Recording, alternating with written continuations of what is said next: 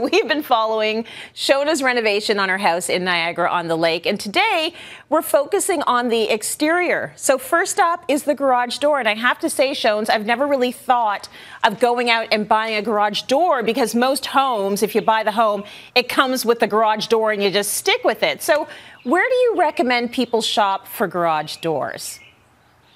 You're totally right, Tracy. Like how often do you buy a garage door? So you want to get it right and you want to kind of know what you're doing. So I'm going to help.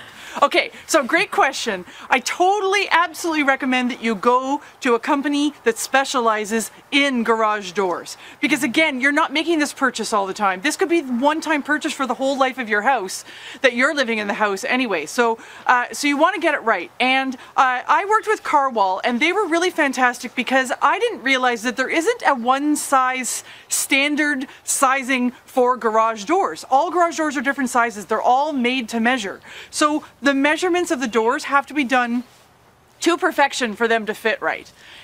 They also walked us through the insulation in the garage doors. So that was a world that I hadn't thought about before. I didn't know a lot about before. So I really leaned on them for their professional advice on that. And then the third thing that I think it's really important to go to the specialist for is your budget. So you may have love at first sight of the most stunning garage doors you've ever seen that are perfect for your house, but they might be out of budget. I mean, this is a realistic thing. We're dealing with an investment here.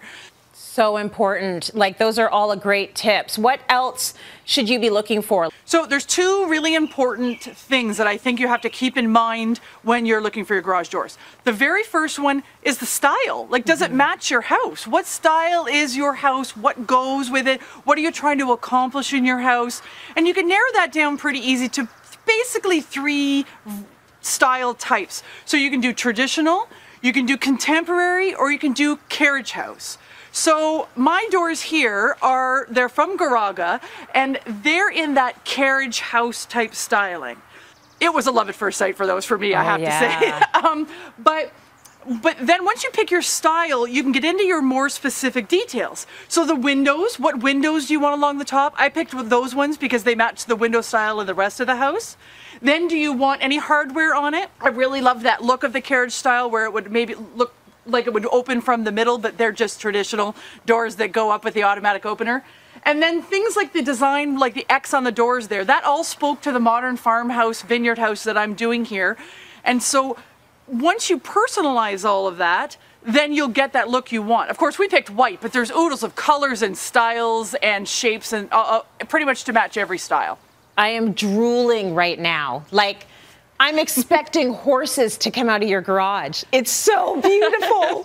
It's so beautiful. Okay, so what is the second factor to consider?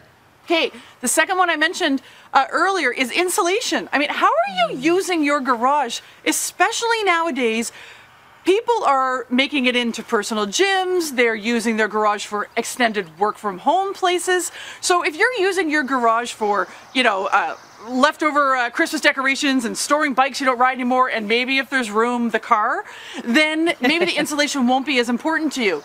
But although, is it attached to your house or is it detached from your house? That insulation is going to help with your the efficiency of the heating of your home. But if you're using it for these other purposes, then you can bump up that insulation factor. So when you are, doing your Pilates class in the morning or something like that, you're not going to freeze. It can be a really comfortable place. So that's a very important part that I think you should think about. These are great tips. And listen, if I ever have mortgage problems in Toronto, I would like to move into your garage, please, because I like those